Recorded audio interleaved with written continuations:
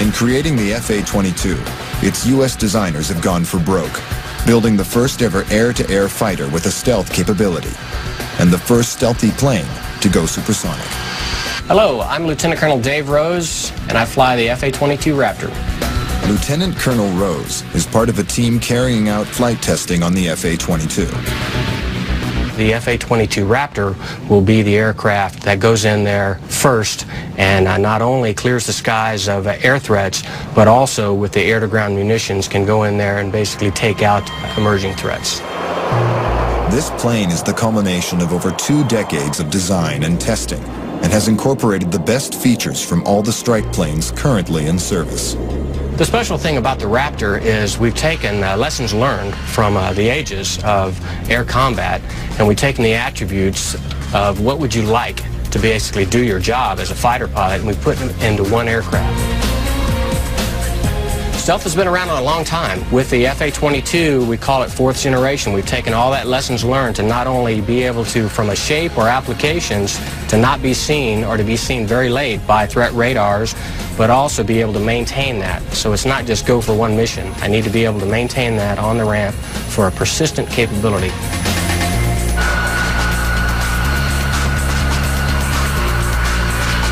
The F-117 had to be angular to be stealthy.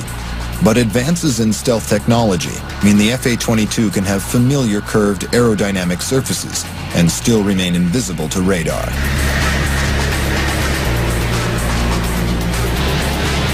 The Raptor carries powerful electrical detection systems that can scan the airspace up to 1,180 kilometers around it. This ability to spot the enemy from such a large distance, combined with its invisibility, gives the Raptor pilots an unbeatable advantage in combat. First thing with the Raptor is they don't see you. I see them, but they don't see me. So now if I need to, I can go ahead and engage them and make them go away. Now I can get into within visual range, and with, again, my stealth and capability to maneuver, very quickly I can attrit that threat and leave the area. So I lose a lot less heartbeats. Unlike its predecessor, the F-117, the Raptor is very fast, reaching nearly twice the speed of sound. It has 2 staggeringly powerful engines that produce 70,000 pounds of thrust. It also has a secret engine advance called supercruise that maintains supersonic speed without using an afterburner. The Raptor was built to actually maneuver at high altitude, above 50,000 feet, and to be able to go up there in what we call supercruise, essentially go supersonic, faster than the speed of sound, without using the afterburner, so I don't use a lot of fuel. Supercruise has another advantage in combat. The main thing at night, if I go to afterburner in my F-15 that I've flown for 18 years, I've got this big flame coming out the back, so everybody sees me, anywhere from the guy with a gun on the ground to all the surface-to-air missiles.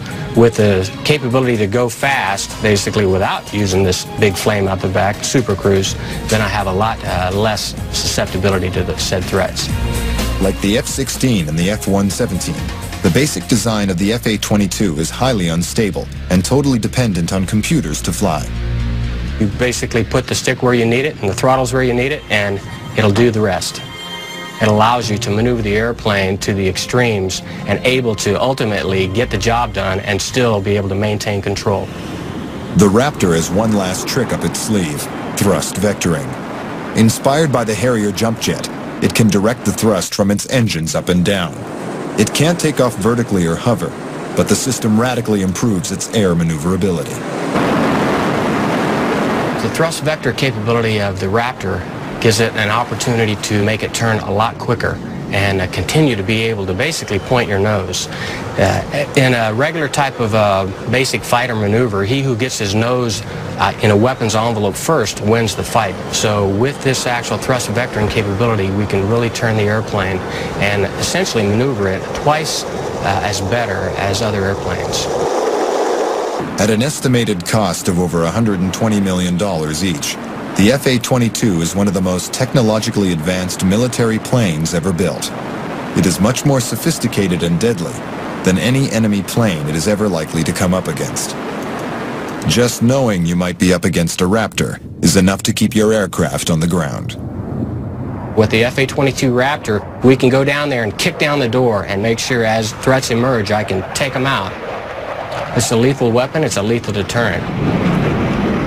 While the U.S. has been developing the Raptor, Europe has been creating its own super strike plane.